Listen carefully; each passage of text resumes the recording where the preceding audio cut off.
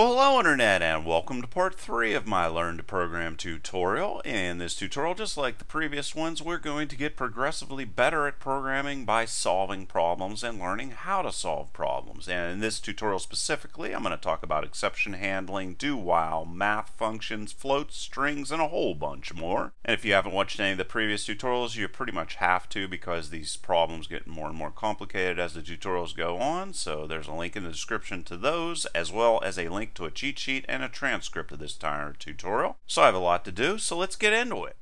Alright, so here we are in PyCharm again, and maybe you remember from the last tutorial whenever I talked about receiving input. I'm also going to now go and automatically convert everything in the input wise. Remember, whenever we type in input and ask for information, it comes back as a string, and now we're going to automatically convert it into an int instead of doing that on one line. And here I'm going to say, please enter a number. And then I'm going to hope that they actually enter the number, just like that. And then I'm going to show you in a second how to force them to enter a number. And then down here, I am just going to print out the number that they entered. So let's just say number. And then we can go and we can run it, and it'll say, please enter a number, but what happens if they put an A in there? Uh-oh, all kinds of errors are issued on the screen. So how can we protect our code so that they are forced to enter a number? Well, one thing we can do is we can use something called exception handling. And what exception handling is going to do for us is we are going to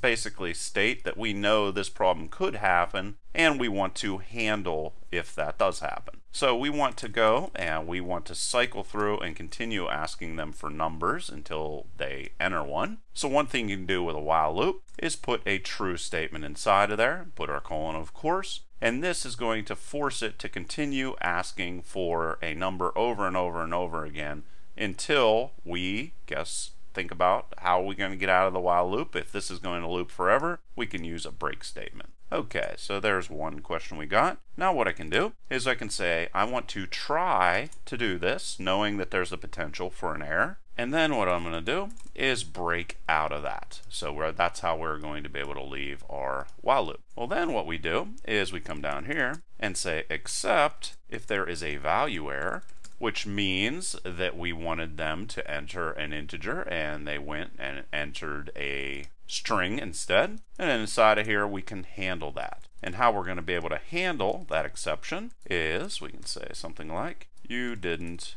enter a number, and then it's going to jump up here and ask them to please enter a number again. Now that is an exception that has a specific error that we're looking for. What if we don't know what the error could potentially be, but we don't want this gigantic mess to spill out all over the screen? We can just type except with nothing inside of there, and it's going to catch every single error. Not a good thing to rely on, however. You want to pretty much know what the error is going to be so that you can give a logical response. Because in this situation, I'm going to say an unknown error occurred. And then after that, we know that they entered a number, and we could say something like, thank you for entering a number. Now, if we go in here and run this, and they type in a letter A, it's just going to say you didn't enter a number, and now we can put in a 1, and it's going to say thank you for entering the number.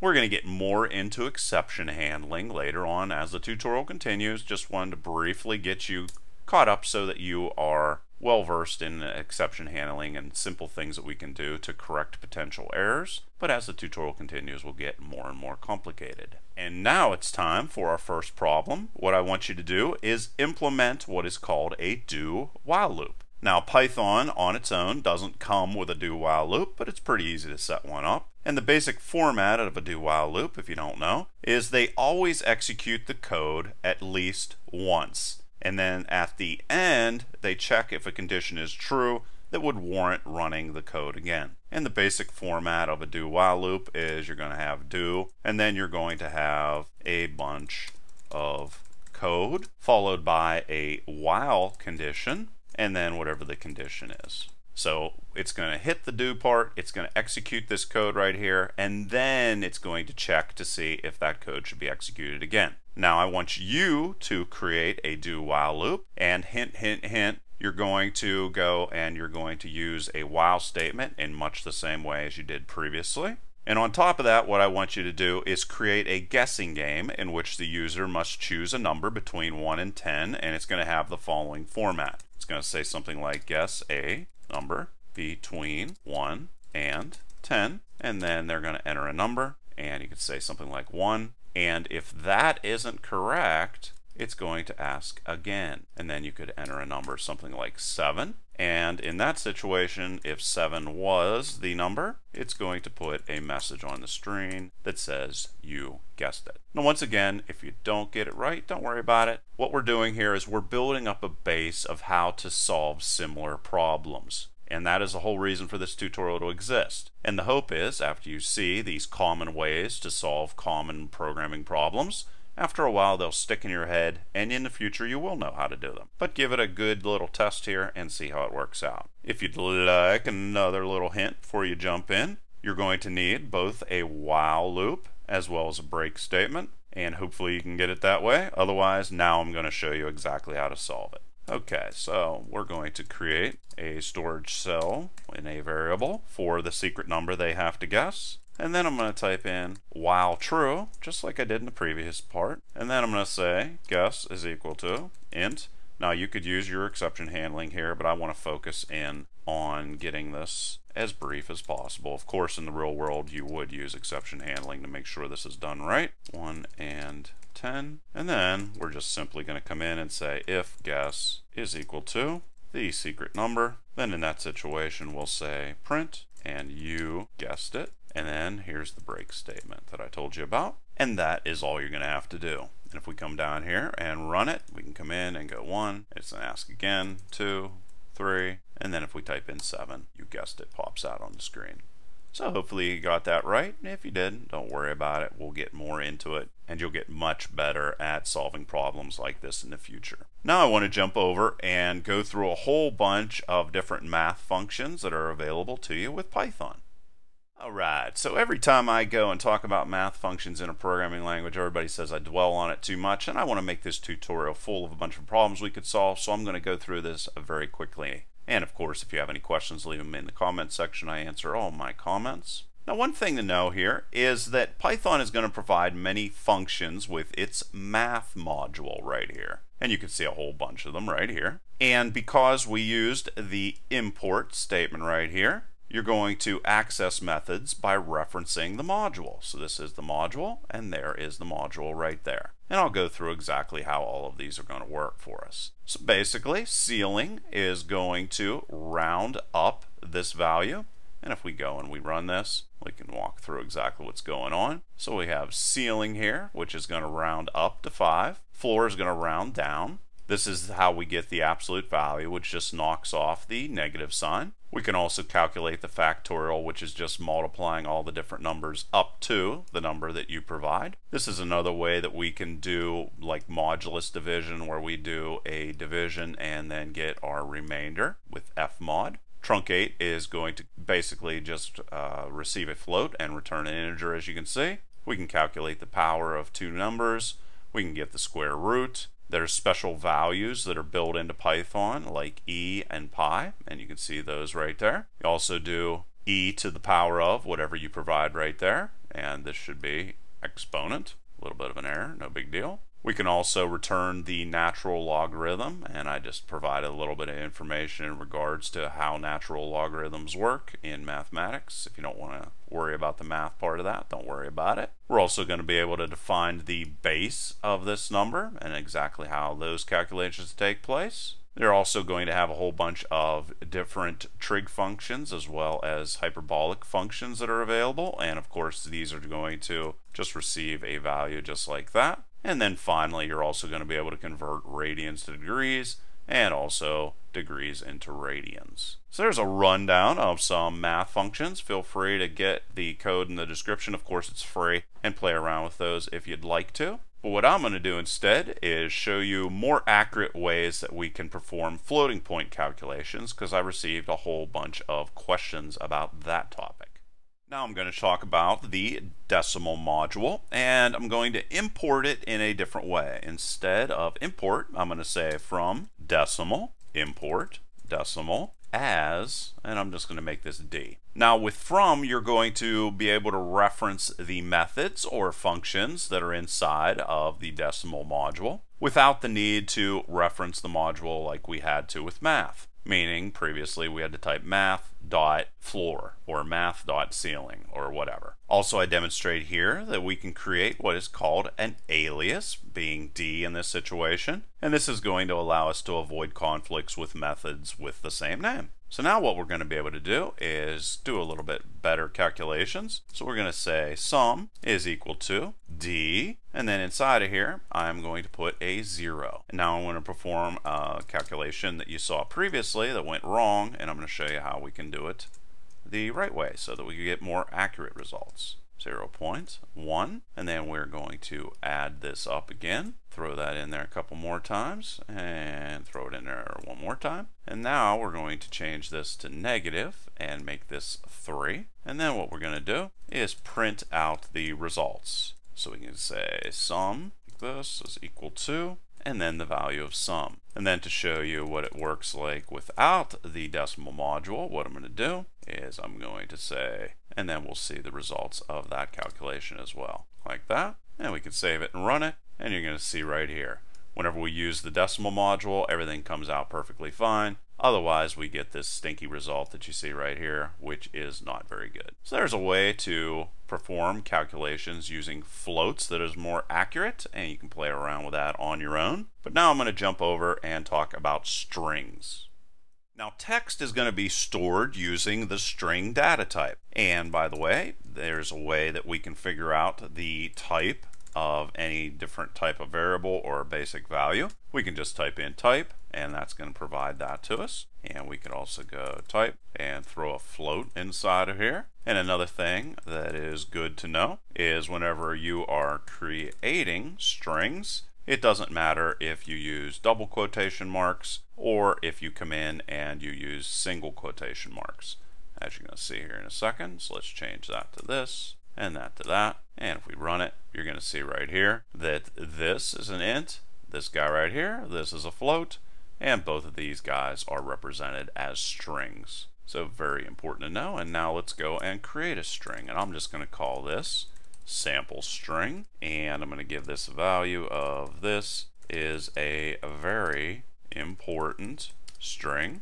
And don't worry, you're going to get some problems here in a second. Now each character is going to be stored in a series of boxes that are going to be labeled with index numbers. And you can get a character by referencing that index. So we can come in and we could say sample string. Everything in programming, or a lot of programming, is based around the concept of storing things in boxes because that's the way computers store things. And if we run that, you can see that T comes in right there, and T starts this out. So it starts off at the 0 index, 1, 2, 3, 4, 5, 6, and so forth and so on. You're also going to be able to very quickly get the last character in our string by just typing in -1 like that, and you can see the G pops up right there. Another thing that is interesting is we would also be able to add indexes inside of here. So we could go 3 plus 5, and you can see that A comes up inside of there, and you could also have a variable be inside of here and then add 5 to it, and so forth and so on. And you're going to see more examples of that as the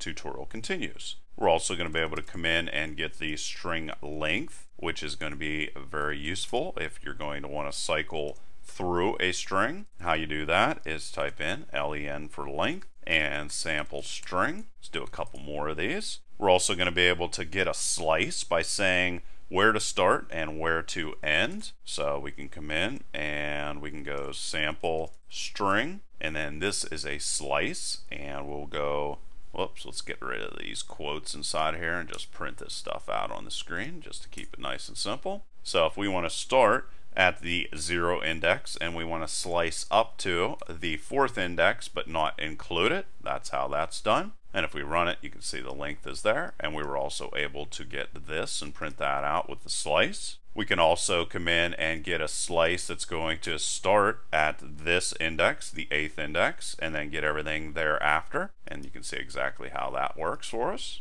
We can also come in and join or concatenate strings with the plus sign. So we could say green and then eggs, and run that, and that's going to work for us. We're also going to be able to come in and multiply to be able to repeat strings numerous different times. So let's say we have something like hello, put a space inside of there, and let's say we'd like to see hello 5 times. Well, that's how easy that is to do. And also we will be able to convert a integer into a string just by going num string is equal to, and then we can put str4. So just like we were able to convert a string into an int with the int function that you saw previously, we're also going to be able to convert integers into strings using the str function. We can also come through and cycle through each character that is inside of a string. So we can say character, and character is just going to be a variable that's going to temporarily hold each character of the string to print out onto the screen temporarily. And we can go for character in sample string, and then let's say we want to print out all those individual characters, and you can say that all those individual characters printed out on the screen right there, right here, if you can't see that. And that's going to be very important for our little problem that's going to be coming up here. We're also, another thing that's kind of neat is we can cycle through characters in pairs. So we can say something like for I in, and this is another range function that's available to us. So what we're going to say here is we want to start at index 0, and we want to cycle through the total number of string characters that are available to us. However, because this is going to be a 0 index, this is index 0, we're going to subtract 1 from that. Because if we would come in here and say what's the length, it's going to say 31, but there actually isn't going to be a 31st index. So that's the reason why we're changing this to 30 instead of 31. This range is going to temporarily hold all of the different indexes for the string. Didn't make sense? Leave a question below. Like I said, I'm going to want to cycle through in pairs, so I want to get 2 characters each time instead of just 1 character. And then if I want to come in here and print out those different characters, I could go I, and let's go and just add these together. Sample string, and then inside of it, like I said, we can go and put some addition inside of there. We can get that guy right there, and if I run this, you're going to see that it's going to print everything out in pairs. Okay, pretty cool. And another thing that's going to be very important if you want to be able to solve the problem that's coming up is that you're going to have to know that computers are going to assign characters with a number that is known as a Unicode. And A, capital A, through capital Z are going to have Unicodes of 65 through 90, and lowercase a through Z are going to have Unicodes from 97 through 122. And we can go and convert back and forth between these different guys. Let's go and comment these out so we don't get any errors. And it's pretty easy. We can just say something like print, and then we can say A is equal to, and we can go ORD and pass in the A. And this is going to give us the Unicode for A. And likewise, we're going to be able to come in and say 65, and then call another function that is called CHR, and we can change this to 65. And if we run it, you're going to see that the Unicode for the capital letter A is 65, just like I told you up here, as well as if we convert 65 from Unicode to a character, you're going to get A. And that is going to bring us to a pretty complicated problem. And that problem is going to be that I want you to be able to receive a uppercase string and then hide its meaning by turning it into a string of Unicodes, then translate it from Unicode back to its original meaning. So if you want sample input or output for this guy, it's going to say something like enter a string to hide in uppercase. The second part of the problem is going to be able to receive uppercase and lowercase letters, but we're going to start here just to keep it simple. So it's going to say something like enter a string to hide in uppercase. It is then going to convert that into just the Unicode numbers, and it's going to print something out like secret message. And let's say that they type in something like hide. It's then going to print out Unicode. So I don't know what all the different things are. Let's just say it's 34, 56, 78, and 90.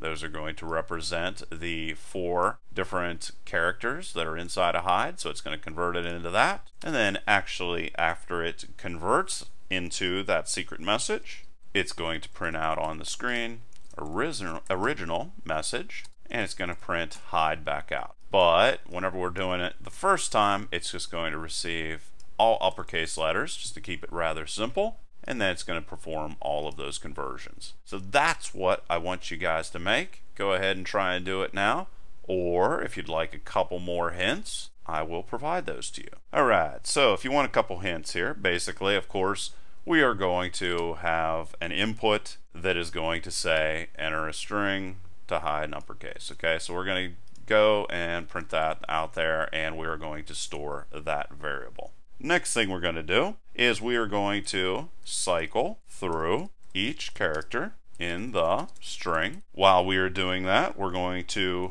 store each character code in a new string, and that's going to look like this after it gets all those character codes. After we do that, we're going to print out our secret message like this, print and secret message, and then it's going to print out whatever the numbers are. So let's just say 34, 56, 78, 90, blah blah blah. It's going to be something different than that, obviously. Then after we do that, we're going to cycle through each character code 2 at a time. Look at previous examples here by incrementing by 2 each time. I showed you how to do this previously. Next thing we're going to do is I'm going to get the first and second for the 2-digit number, because we're going to be converting these back into hide in this situation. So this is going to represent the H, this is going to represent the I, this is going to represent the D, and this is going to represent the E. I'm moving those around, sorry about that. After that, we want to convert the codes into characters and add them to a new string. And then finally, we're going to print original message, boink, and then hide in that situation. Okay, so there's even more hints. So jump in there and try and make this all on your own by pausing the video and writing some code. Okay, so I'm going to write the code now, and then you can check to see if you are right. I'm going to call this normal string is equal to input, and of course you can go in there and put the exception handling inside of there, which would be great. So I'm going to say enter a string to hide in uppercase, and then I'm going to cycle through each character inside of our string. Another thing I'm going to do is, as I'm going through this, I'm going to be storing our secret message. So secret string is going to be equal to, and I'm just going to put nothing inside of there. Then I'm going to cycle through each character. So for character in norm string, I'm going to store each character in a new string. Let's go ahead and put that down there. So that's going to be our secret string is going to be equal to, I'm going to go plus equal to so I can continue adding those. I'm going to convert into a string, and I'm going to go call ORD with the character. So what this guy is going to do is it's going to get the character code whenever it receives the character, and then it's going to turn that character code or number into a string just so it can save that as a string. After it's done with that, it is going to print out our secret message. So we'll say secret message and then secret string. Then we're going to do a similar thing whenever we're cycling through each character code, and we're going to put normal string is equal to, and I'll just put nothing inside of there. And then we're going to have to cycle through each character 2 at a time, just like I showed you previously. So I'll say for I in range, I'm going to start out at the 0 index. I'm then going to get the length of my secret string, and then I'm going to subtract 1 from that, once again because the string length is going to come back as whatever the total length is, and it's going to disregard the 0 index, so I have to subtract 1 to make up for that fact. And then I want to get 2 characters at a time. I then need to get the first and second for our 2-digit numbers. So I'm going to go and go character code is going to be equal to secret string, and I'm going to get the first index right there, and then I'm going to add that with I plus 1, just like I showed you in previous tutorials. And then I want to convert the code into characters. and store them in the normal string. So normal string plus equal to character, integer, and character code is going to go inside of there. And then finally we're going to, after we have all this set up, we're going to print out our original message. So print equal to original message, and that's going to be normal string. So we can save that guy and then come down here and run it. Enter a string to, what is this? Hide. I spelled that wrong. To hide. There we are. Let's run it again. Control R. Enter a string to hide in uppercase. We're just going to type in hide, and it's going to come in here. It's going to convert it all into the individual Unicode characters, and then it's going to convert it back from it. So hopefully you got that right. If you didn't, that's not a problem. Like I said, you want to learn these common ways to solve common programming problems, and that's how you get better and better at programming. Now finally, this is going to be the super awesome mind scrambling problem. What I want you to do is I want you to make this work for uppercase and lowercase letters. Now, well, you may ask yourself, well, why doesn't it work that way originally? Well, remember the Unicode characters, capital A through Z, are going to be 65 through 90. Meanwhile, lowercase characters, A through Z, are going to be 97 through 122. Now, why would this cause a problem? Think about that for a moment. Well, if we go down through here and we look at our code, you're going to see right here that we're saying that we want to cycle through each character code 2 at a time by incrementing by 2 each time. That worked with uppercase characters because there were only ever 2 digits. However, with lowercase characters, there can sometimes be 3 characters or 3 numbers. And that would cause a lot of problems. Let's go through and let's run it and see exactly what type of problems that causes, just so you can see that. So we'll go and run it again.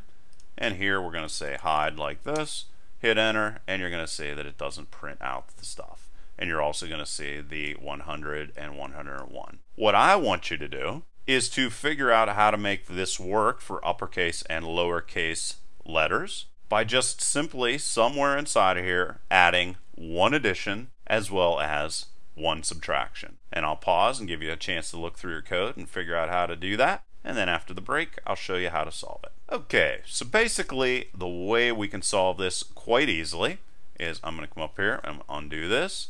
What I would need to do is convert this into 2-digit values and convert this into 2-digit values. Well, it's actually quite easy to do that. All I'm going to have to do is subtract 23 from that, and then I will know that the highest value this will ever be is 99. That's going to cover my uppercase and lowercase values, and then all I need to do is come in here and get rid or add in that 23 whenever I search through to print out the regular values. So what I'm going to have to do is come down through here, and wherever we have secret string, right like this, I'm just going to come in right before that, and I'm going to subtract out 23. Then once again, I'm going to come down here to the normal string, and whenever I go to convert it back, I'm going to increase that value right like that. So hopefully you got that, and let's come in here and we can type in hide, and you're going to see that hide works just like that. So that's just a way of thinking your way through a problem so that you have the least number of changes and you wouldn't go through and do like checks like, am I working with 3 numbers right now, or am I working with 2 numbers right now? The problems or the way to solve things are sometimes very, very easy, and we don't really get to them sometimes because we look at the problem as, okay, how am I going to work with 2-digit numbers as well as 3-digit numbers? Meanwhile, we can just come in and convert them easily down into the 2-digit values and then add that value back in so that everything works perfectly. Okay, so hopefully you guys enjoyed this tutorial. Please leave your questions and comments below. Otherwise, till next time.